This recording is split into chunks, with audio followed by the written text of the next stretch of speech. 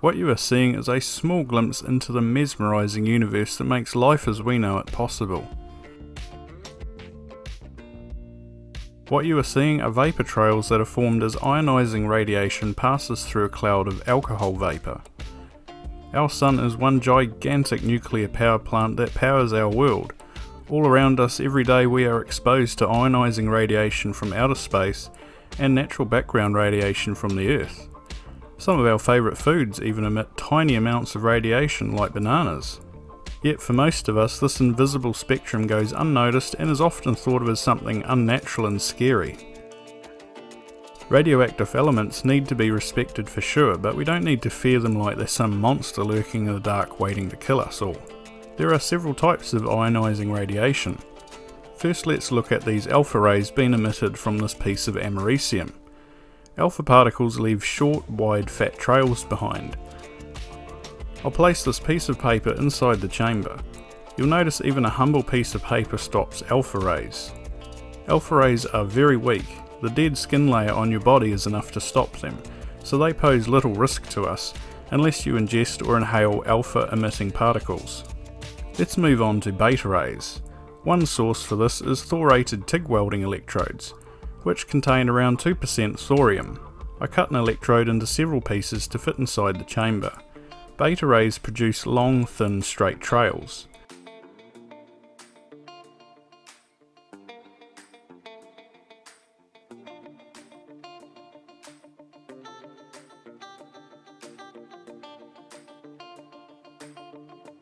If I put both samples side by side in the chamber, the difference in appearance is quite striking.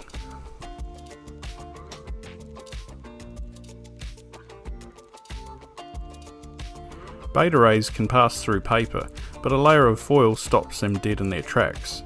Beta rays can penetrate skin and in high enough doses can cause skin burns. However, the amount of beta rays coming from this welding electrode is very low. Going in an aeroplane or getting an X-ray will expose you to far higher levels than what I'm showing you here. Moving on to gamma rays produce very fine curly trails. Gamma rays laugh at paper and foil. Thick concrete or metal such as lead is used to stop gamma radiation. Gamma rays can easily pass right through the human body, which when used in the correct manner, such as getting an X-ray on your body for medical reasons, is very useful.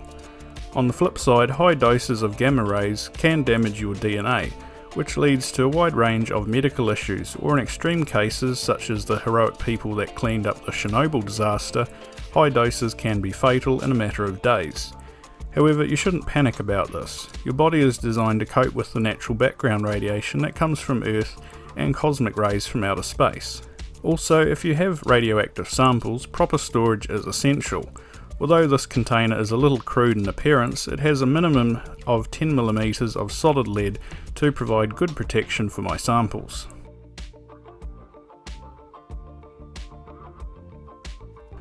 What I hope you take away from seeing this is how truly awesome our universe is, and hopefully make radiation seem a little less scary. So what exactly is a cloud chamber and how does it work? Let's break it down. Have you ever found yourself situated in a paddock full of cows and need to order circuit boards? Yeah, me neither. But if I did, I would use this video's sponsor, JLC PCB. 5 circuit boards cost as little as $2. They offer fast production time, and with a multitude of design options you're only limited by your imagination. Ordering is as simple as going to jlcpcb.com, uploading your Gerber files and choosing your design preferences. You can also choose any colour solder mask at no additional cost. And if you're new to designing circuit boards, then check out my KiCad circuit board series to get you started.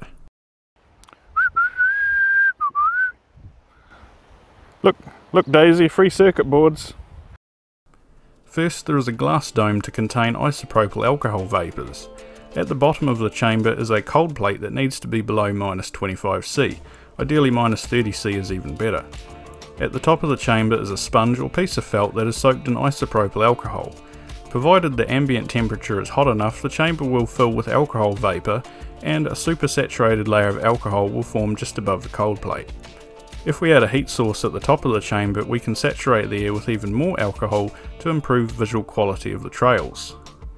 Another key component is producing a high voltage electric field inside the chamber. This is what it looks like with the high voltage turned off, and now on. The difference is literally day and night. The cold plate is negative, and suspended above the cold plate is a mesh ring that is positive. This produces an electric field and charges the air.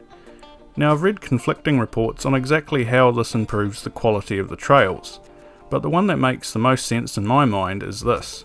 When an ionizing particle enters the charged, alcohol-saturated environment, any alcohol vapour in close proximity to the particle gets attracted to it. As more and more alcohol gets attracted to the particle, the air can't hold on to the vapour, and thus the vapour turns into tiny droplets that we can see as white trails. Without the electric field, the trails still appear but are nowhere near as impressive. Now if you're interested in building a cloud chamber for yourself, then I recommend you go watch my other video called How Not to Build a Cloud Chamber. There are many design pitfalls that I've fallen into along the way to building the final version that you see here, so you should watch that if you're interested. If you only want the headlines on how this cloud chamber is built, then this video should be ample information for that. So let's get into the build. Keen not to repeat history, first I tested my polycarbonate plastic and cement by soaking test pieces for a few days in isopropyl alcohol.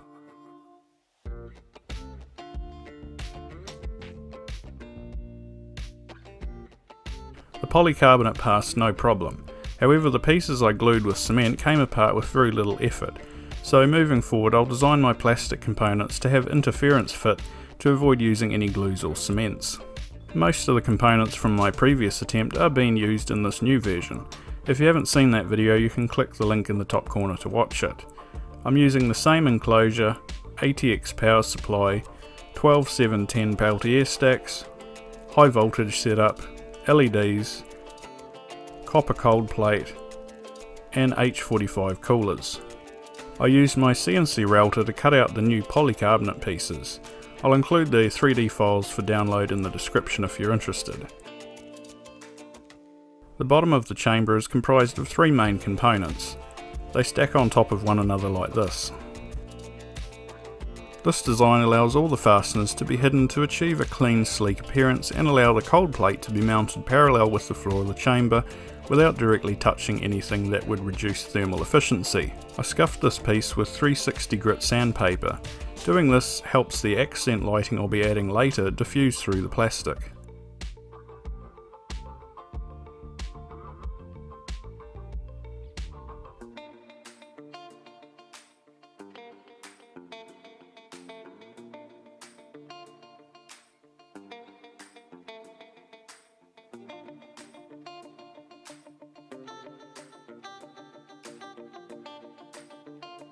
I wrapped a wire around one of the screws that secures the cold plate. Later, the cold plate will be connected to the negative high voltage output wire.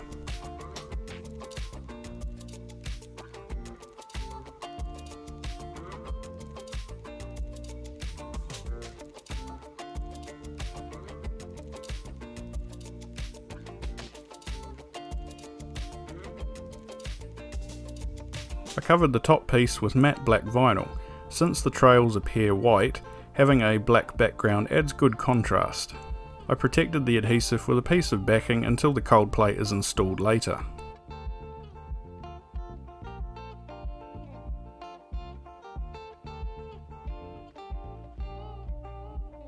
You can use the blunt end of a drill bit that is the same size as the hole to punch out the vinyl. Just be sure to wrap a cloth around the sharp end to avoid injuring yourself. Next I mounted my LEDs, then removed the backing and carefully lined everything up before sticking the vinyl to the cold plate.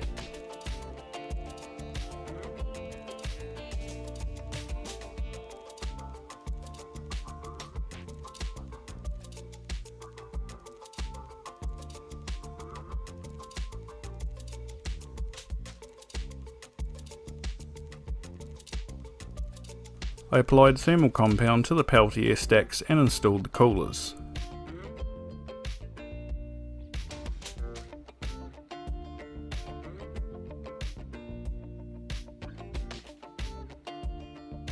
I installed the uprights next to help keep everything aligned.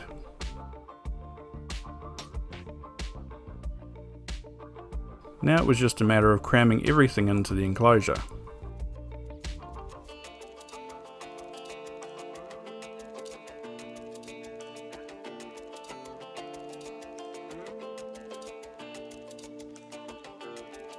For my accent lighting I chose to use 12 volt blue LED strips. Transparent double-sided tape was applied to the LEDs so the light could shine through and were mounted on the underside of the polycarbonate.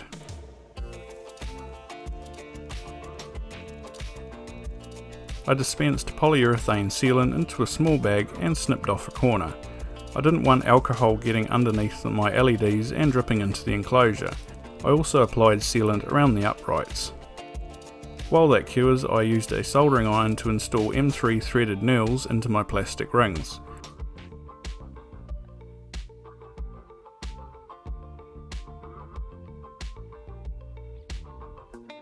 One of the rings is connected to the positive high voltage wire and the other just acts as a holder for the felt soaked in alcohol.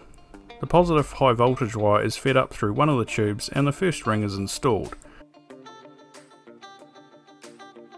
One of the screws is backed off and the positive high voltage wire wrapped around it to connect it to the mesh. For a heat source to evaporate the alcohol, I chose to use a lower rated Peltier. Peltiers have abysmal efficiency, which basically means they produce a lot of heat. I connected it to the 5 volt output of my ATX power supply. This limits the heat output to around 5 watts, which after several tests seemed to yield the best results in my setup. Too much heat can be as bad as none at all, so you might have to experiment to get it just right.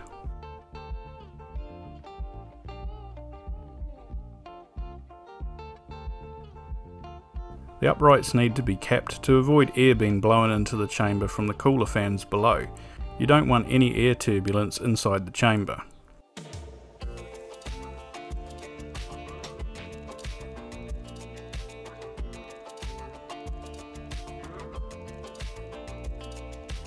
In my last attempt I used a sponge to hold the alcohol, but after doing some research I read that felt does a much better job of evenly dispensing the alcohol into the air.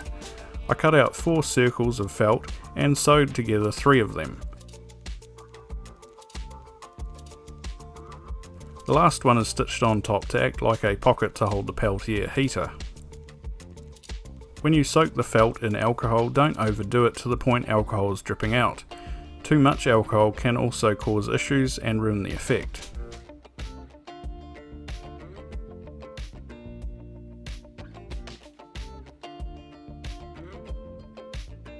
So thank you very much for watching. If you found the video useful, please give it a like, it helps out massively.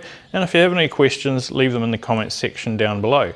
Thank you to all my supporters on Patreon, you guys rock, and I'll be seeing you in the next video. Bye for now.